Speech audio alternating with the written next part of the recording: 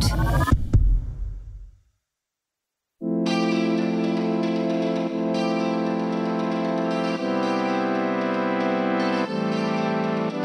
Welcome to Home or Drink Extra Juice. This is our bonus episode where we get to be a little bit looser, a little bit less restricted in what we say than our main episode. And this week's bonus episode is sponsored by Primark Pennies. And the arrival of autumn fashion at Pennies has us dying for the seasons to change. I'm dying to go in and see it all. Buzzing. Yeah. Just can't wait to be in knits and layers and scarves. I love wearing like chunky knits but having my legs out and then having like Boots on, same. I love chunky knits. Yeah, so buzzing for Penny's autumn range. So whether you're channeling an Ivy League aesthetic or embracing the modern preppy look, you can now shop a range of autumn essentials. And when I say essentials, I literally mean, we all know Penny's has the autumn essentials in store now. Cozy up with varsity jumpers, check dresses, the perfect fitting jeans, and refresh your wardrobe with autumnal accessories and layering pieces. They literally have something for everyone and for every outfit you'll need this autumn. Yeah. So good. Love it. Head to Penny's today to discover your autumn wardrobe staples. The rant of the week is where we get to give out about something that has happened to us, something we've seen, heard, lived, everything. It's usually always, I feel like it's always related to airports because it's always related to airports, cars, like driving. Or like people. Yeah. It's just the most annoying things in the world, is them four things. Every week I always try and think of something like really specific that everybody would. Creative. Yeah, but I'm like, no, these are just the normal things that piss everybody off. Yeah. Yeah. Mine is, I feel like it pisses everyone. It doesn't even piss me off. I just don't get it. Like people who get up and queue for the plane. Oh, yeah. It's my number one pet peeve. I catch myself doing it sometimes. No. Sometimes I do. Like I'd never be first in the queue or whatever. I don't understand those people. Like I'll be last. I'll just sit there. Why would I stand on my good two legs when I can sit on my good two legs? Yeah. Yeah. Can't understand it. I think I always get a fear then of being like, shit, if I'm not standing there, they'll forget about me. Or like, fuck, what if I'm standing at the wrong gate? Really? Yeah. So I'm always like, I always have to triple million% check the little board to be like, is this the right flight that I'm getting on? Yeah. Am I going to get left behind? Yeah. But I never understand people like who actually fully wait. Like as soon as they walk to the gate, they just get in the queue and stand there. The plane's not even there yet. Your seat is there. You bought it. You bought your priority head. You bought your priority bag to put overhead. It's there. Actually, when I went to Nashville, I think everyone gets a cabin case. It's not like you have to pay for it on board, but because I was late, because I didn't queue up, there was no space for my case. That's also one thing, yeah. That I understand then, but your case might not end up above your head. It might end up further down. And then when you're getting off, if you have to walk back through the crowd of people to get your case that's behind you. That is truly inconvenient. That's the only thing that is, yeah. Like, especially in them American flights, they don't have space for anyone. Like, no. But yeah, I just don't get it. Just sit down. Sit down. Pink, get down. Yeah. I don't think I so much have a rant. Okay. I was ranting yesterday about a taxi driver who pulled out in front of me and didn't use indicators. Oh. Taxi drivers, do you not have to go through all these mad tests to be a taxi driver? I don't think so. You'd think you'd have the right idea to be using your indicators. What do you think? You on the road? No.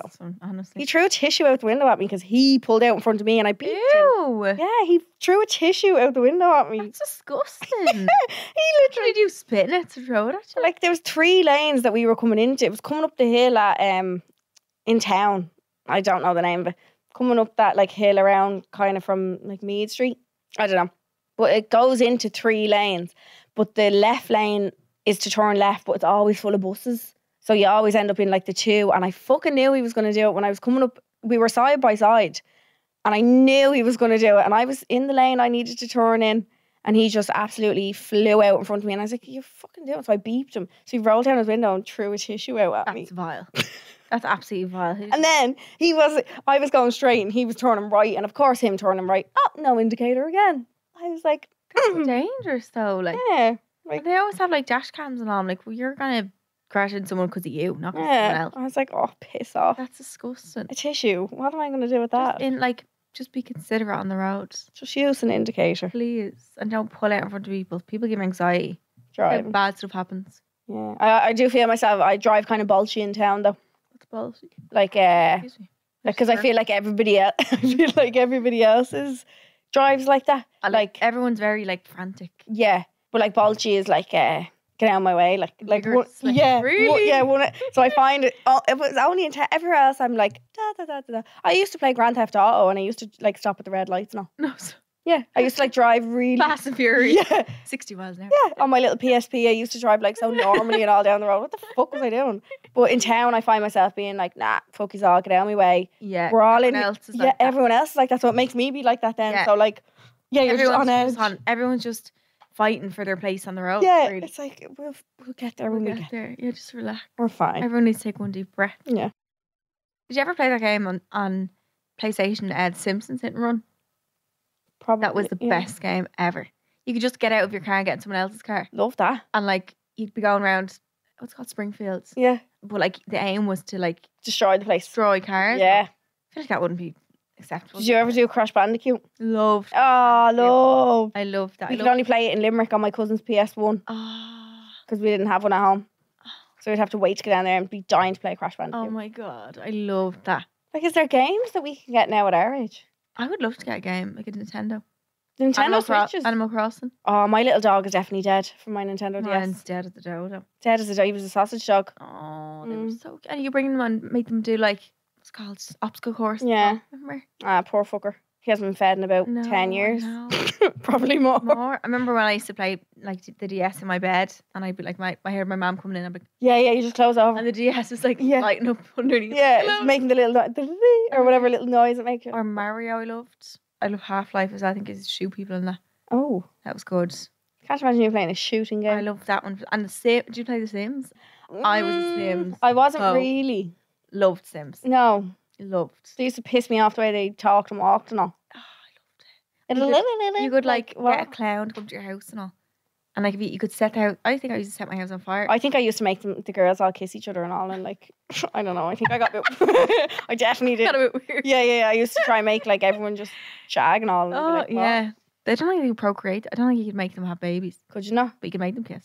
I used to make their houses go on fire and all. Yeah. I used to Yeah. do that too and kill everyone. What the fuck? So bad. Or the Sims on the DS. It was like this. I hope someone remembers this game. I've seen it on TikTok, but like it was like an alien invasion. Oh. And you'd have to get out of the alien and you'd tip the cow and the cow would like either give you money or chase after you or something like that. It was mad.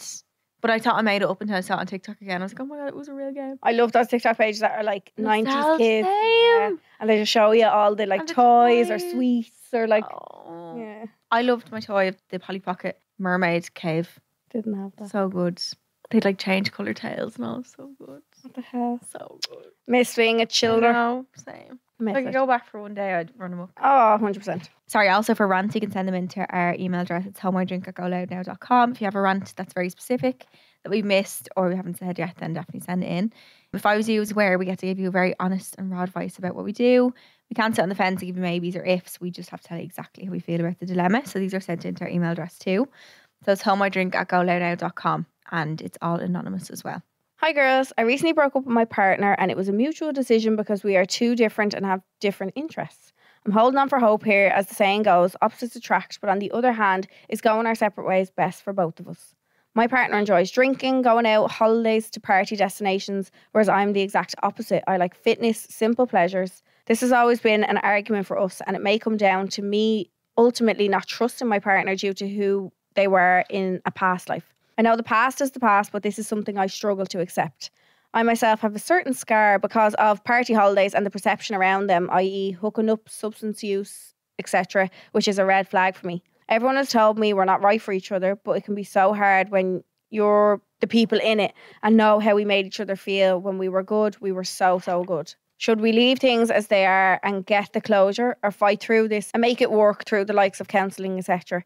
Is trust something that can be gained all of a sudden in a relationship?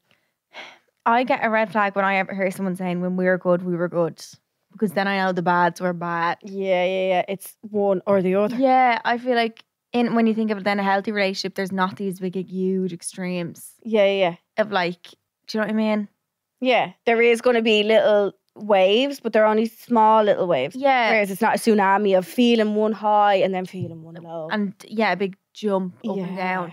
That's unhealthy to be like Yeah. that. And I think someone saying when we were good, we were so good, maybe are you trying to convince yourself of that and focus on that. Yeah. You know what I mean? Yeah, exactly. I used to do it myself. Like, you'd find yourself being like, no, but like, yeah, you romanticize the good parts. No, but we do get along. No, yeah, but then it's like, then what? The other half of something is not good. And sometimes the good only seems so good because the bad is so bad. Yes. Because when I think of my good parts of past relationship, I'm like, they weren't even that good. They weren't even that great. They just good because we weren't fucking killing each other. Yeah, we weren't fighting. You know what I mean? Like, that's the only. It was because there was no argument for 1 minute. Yeah, and it was so good. I think you seem like different people do attract, but I think you seem quite different.